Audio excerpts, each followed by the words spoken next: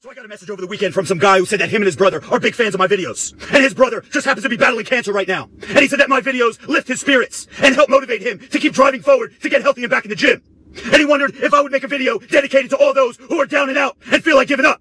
And the answer, my friend, is abso-fucking-lutely. Now, we've all had friends or loved ones who have been dealt a bad hand. Whether it's battling cancer, fighting depression, resisting addiction, the list goes on. And I'm not going to sit here and say that I know what you're going through. I know what you're dealing with, because that's bullshit. Nobody knows how hard you're fighting each and every day but you. And I hate motherfuckers that think they know. But what I hate even more than that is that something took over your body, uninvited, unannounced, like a thief in the night, and has you on the sidelines when all you want to do is get in the fucking game and fuck shit up like you always have. So to all my brothers and sisters, keep fighting the good fight, because you will overcome this.